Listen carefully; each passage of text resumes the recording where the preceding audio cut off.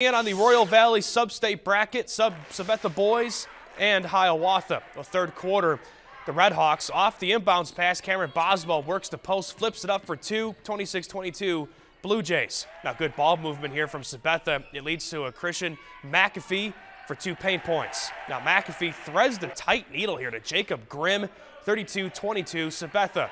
They keep it coming.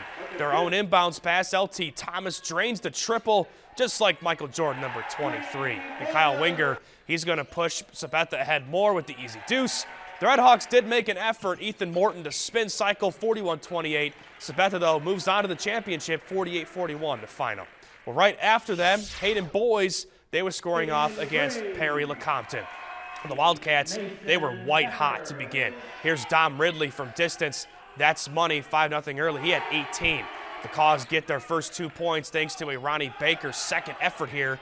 Now on the other end, Mason Becker, the freshman, was dialed in from that spot. Knocks it down for 3, and he wasn't done. Ridley, he's going to find him again, and yes, sir, 17-5, Hayden up. Perry Lecompton is still in it. Eli Dean with this fall-away shot like Dirk Nowitzki, and it rolls on in. With the Hayden defense, they come up big too. Leads to an easy layup for Cooper Kalbach.